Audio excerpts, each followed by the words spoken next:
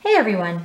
In today's video we're going to be making this resin and watch part steampunk-esque style kind of ring.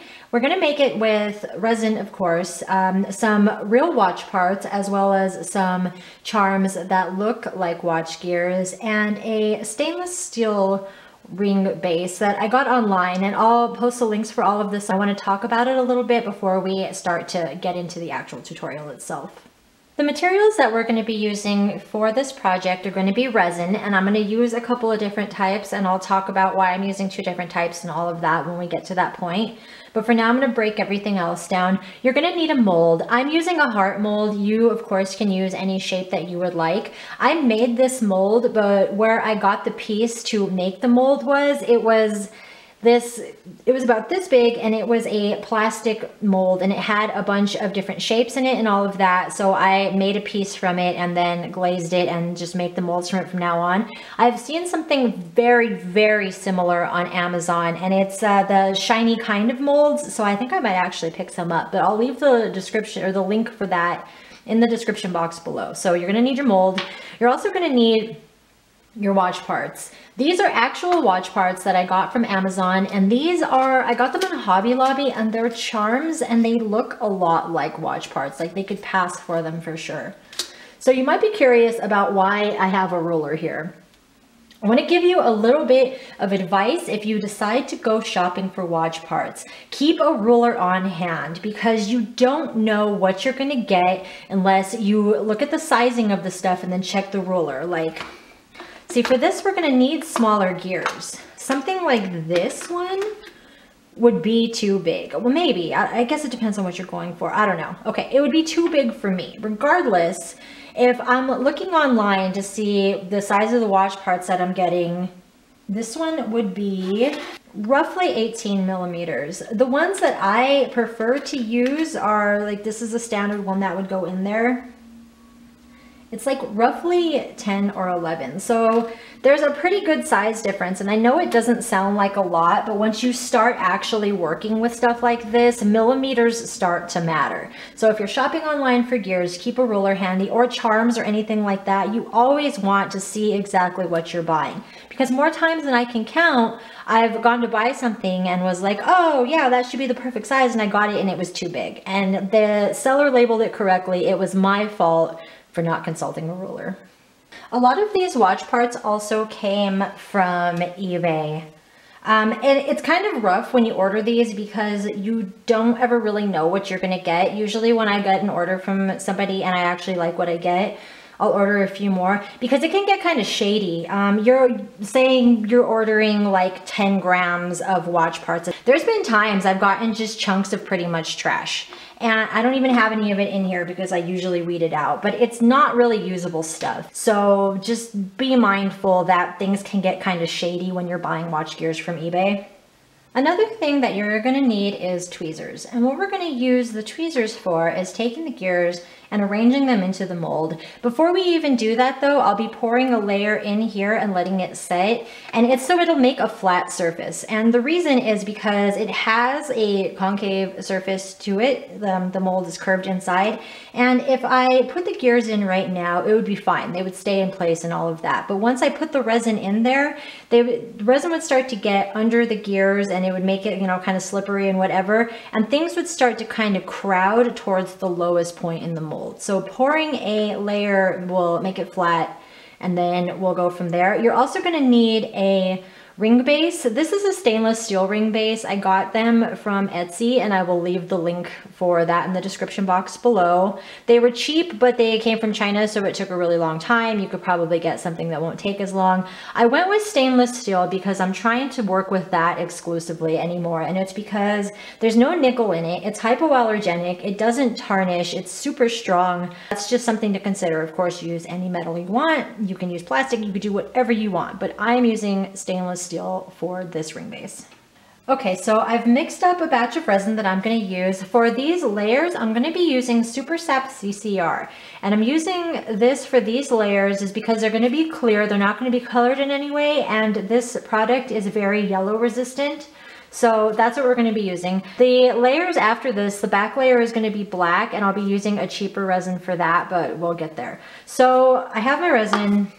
Now what's going on with this little platform that I have it on, one would probably assume that it's for visibility in the video, and while it does help with that, I use these a lot, and it doesn't even have to be just this orange one. I have like these cardboard pieces that I use, and the reason I use them is because sometimes the mold isn't completely even. So if I pour some resin in there, it'll pull towards more of one area and not to the other. So I'll use scraps of paper towel to kind of even it out, if that makes sense. I'll show you what I'm talking about.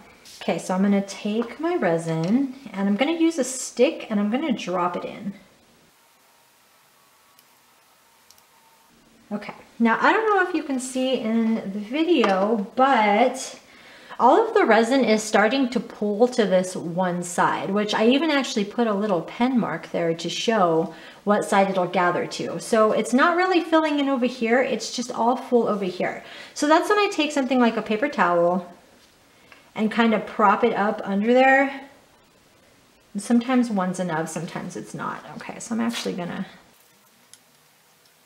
So now I'm going to add more in here. So you see that it's starting to pull in over on this side more. It's becoming more even of a layer instead of all bunched up over there. So that's the purpose of these little platform things. I suggest you give it a shot if this is the type of issue you have. So under normal circumstances, I would pour that in and we would have to wait until it was hardened to move on to the next layer. But I went ahead and I already filled one of these up and the resin is hardened, so we can move on to our next step. So now I'm going to go ahead and start to arrange the gears into the mold. Usually what I'll do is I'll take two of the larger ones and fit them into these corners. So I'll go ahead and start with that. So I'm going to take that copper one and put it right there.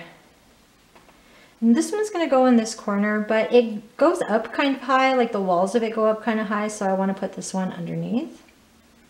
So I'm going to set that there, set that there. And with the gear arrangement and with creating in general, it's just a follow your heart kind of thing. I'm just kind of giving you the basic idea of what I do. I do aim to have a lot of color variation, a lot of copper ones, a lot of gold ones, and a lot of silver, as well as a lot of different sizes. So I'm just going to go through and fill this in as I usually would. I like to place the big ones, and then anytime there's a space, I'll put a smaller one there. So you see there's these ones, that would be a good spot for a smaller gear. So that is what we will put.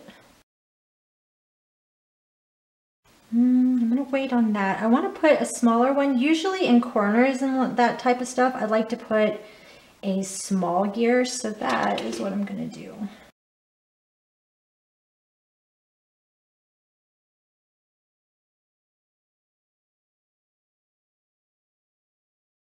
Okay, so I think I'm pretty happy with that arrangement. So what's going to happen next is I'm going to take more resin and I'm going to pour it in there and I'm going to seal these into place. Before I add the resin, I think I actually want to add another little gear right there. Some of the gears will be magnetic and will stick to that, so that's what's happening there. So when that happens, I will take my wooden toothpick. Oh my gosh.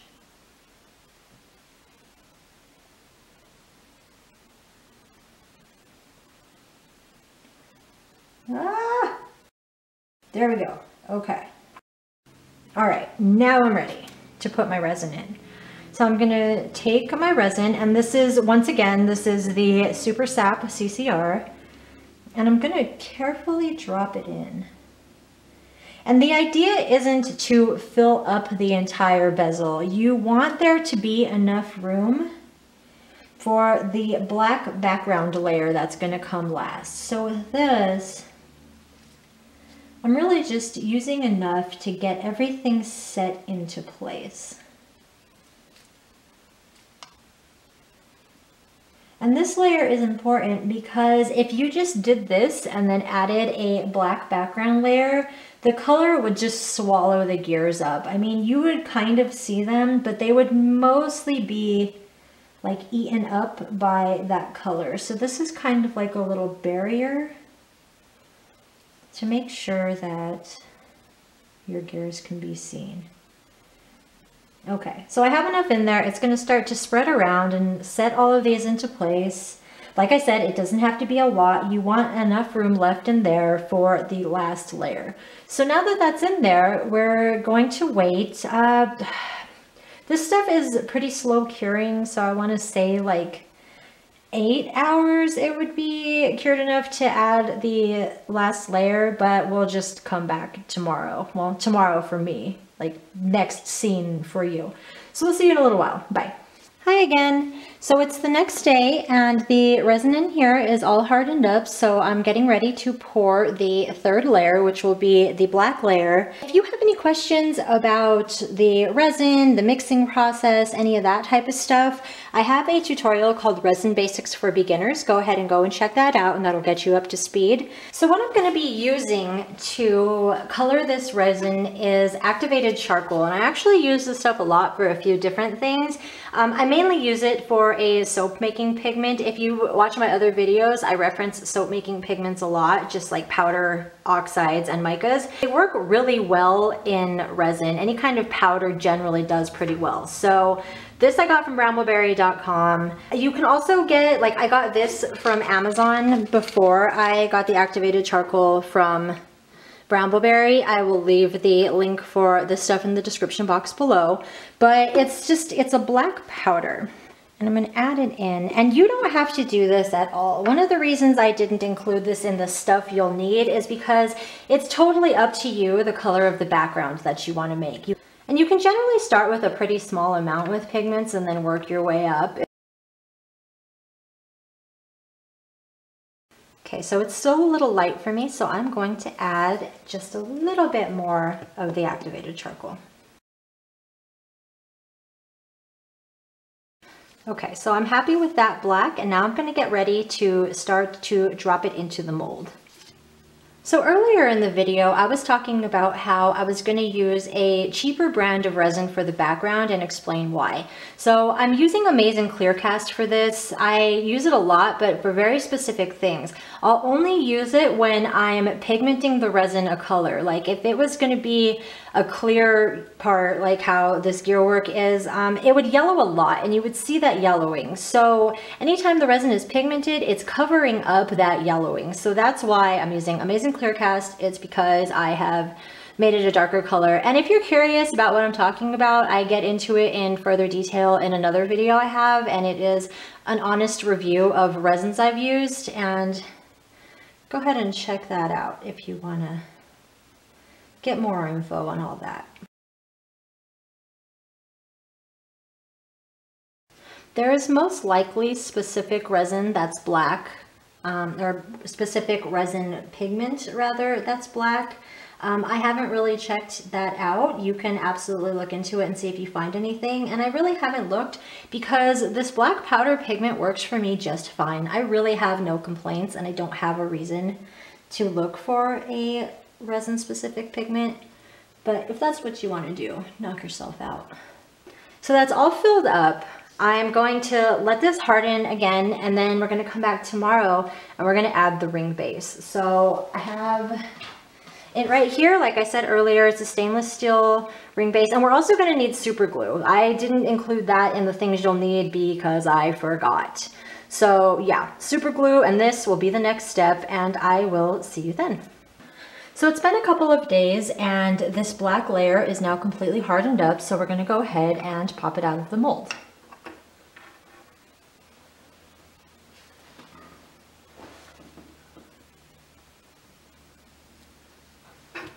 And there we go, that's what that looks like. So now what I'm going to do before securing it to my ring base is I'm going to file the edges down a little bit because they're kind of jagged and kind of rough, and a lot of the times when you use a mold that will be the case. This is a nail file. I have a video called Resin Crafting Tools I Can't Live Without, and I talk about this, and I know you can use other things to file down resin. I just really like using files like this because you have a coarse side and you have a finer side and varying degrees of finer grit. So I'm going to go ahead and just file this down.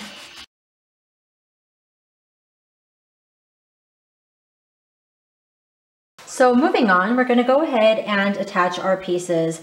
I have some super glue, I have my ring base, and I also have some more resin. And the reason I have more resin is because after we glue this part to this part, I'm going to take resin and I'm going to secure this on better because the life of a ring is pretty hard. If you just glued this, it would stay on for a little bit, but it would pop off eventually. So you need that reinforcement part.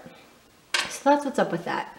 So how I go about gluing this part to this part is I will put the ring base onto my finger, dab a little bit of glue on, and then place the piece like I like it. I want to give you a warning, super glue will destroy your piece, even the fumes of it. If it gets on a part you don't want it to get on, like if I got it here, that part would be ruined. You have to be super, super careful when using super glue with epoxy. Just giving you a heads up. So what I'm going to do is, I'm going to take my super glue and I'm going to put just a little tiny dab right there. It's not going to take a lot. You're not securing it on for all time. You're really just trying to place it. So I have my super glue on there and I'm going to set my ring base on there. So now I'm going to let that dry for just a little bit. It doesn't really take long. It is now pretty secure on there. Now that my base is secure on there, I'm going to come in with my resin and I'm going to use a toothpick. So I like to get right up on that seam. And then I even like to come up onto the metal base itself.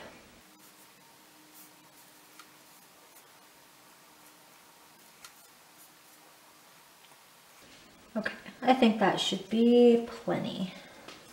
So now what we have is, I don't know if the light catches it right, but you can see that we now have resin going up on the metal part, it's on the resin part, and when it hardens, it's going to create a very, very firm connection. So we're going to leave that, and then here in a few hours, we can come back and check out our finished piece. All right, so it's been a few hours. The resin is hard to the touch. This particular brand cures pretty fast. So let's go ahead and check it out now that it's all finished. So there's the front.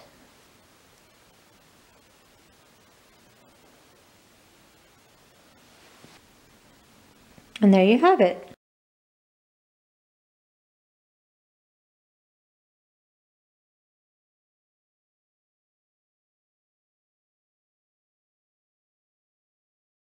And I suppose that brings us to the end of this tutorial. If you liked this video, please consider liking and subscribing and all of those things that come with YouTube. And if you have any questions or comments or just want to reach out and say hello, please feel free to hit me up on Instagram or on Gmail. I will leave the links for that type of stuff in the description box below. I thank you so much for watching, and I hope you have a great day.